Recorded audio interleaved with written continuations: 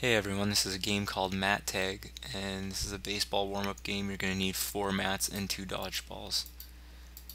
So here we have our mats along the gym, spread out like bases in baseball, and you'll have 3 students or 4 students per base. Try and make an even number. If you don't have an even number, then just have the extra students somewhere between the mats. And you'll have 2 students who will be it to start, and they'll each have a dodgeball. Now basically the students are going to try rounding the bases while avoiding getting hit by the dodgeballs. So it's constant flow around the bases, and we'll have this direction here. What happens is the students can only get hit when they're between the mats. So if they're on the mats, they're safe. Alright, but as soon as they start moving in a forward direction, they can't go backwards, then they can get hit.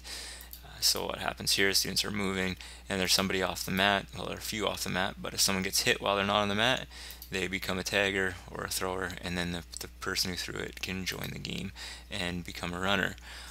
Thing about 3 on a mat or 4 on a mat, basically if there is that certain number on the mat and somebody runs up to join them, such as the case on the right there, it looks like there's almost 4, the person in the front has to continue on, so you can only have 3 per mat in this case.